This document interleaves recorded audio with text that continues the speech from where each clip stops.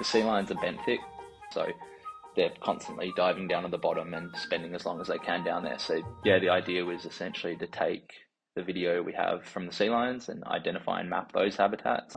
Usually this work's done with really specialized boats and cameras, and that gear is really expensive. The vessels are expensive. You need a really specialized crew to operate all the gear. The advantage with having sea lions collect the data for you is that they're really efficient. They cover huge areas of the seabed. We originally have to capture the animal, so they get sedated for about an hour. We put the cameras on, and then the animal will eventually go to sea, and then when they return to nurse their pup, yeah, we can recover the gear.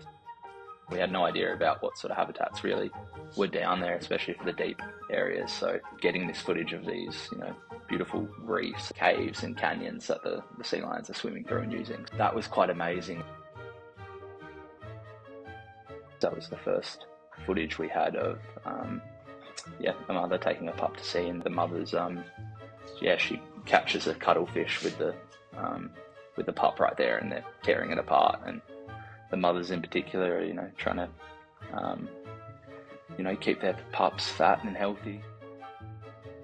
It's one of the key next steps is how you can value different areas and habitats for sea lions, which is a really key question for us because the species is endangered and their populations have declined by 60% over the last 40 years. And there's so many different things you can do now with technology and with these machine learning models. And this is really, the beginning, and we're kind of, I think, just scratching the surface.